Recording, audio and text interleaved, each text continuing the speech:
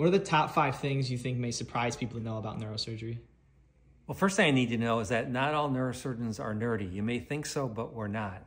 And secondly, we like to listen to music at surgery. It relaxes the mood of the operating room. Third would be, did you know that a lot of neurosurgeons will sit during surgery instead of stand? And then also, neurosurgeons, we don't just operate on the brain, we operate on the spine and the brain.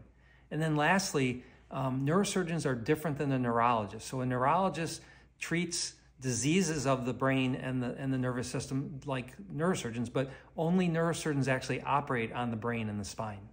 So when would someone see a neurologist versus a neurosurgeon? Well, somebody had a disease like multiple sclerosis or dementia, something like that, you would see a neurologist. Those are treated typically medically.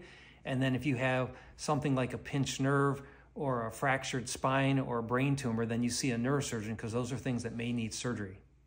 And what's your favorite music to listen to during surgery? Definitely 80s.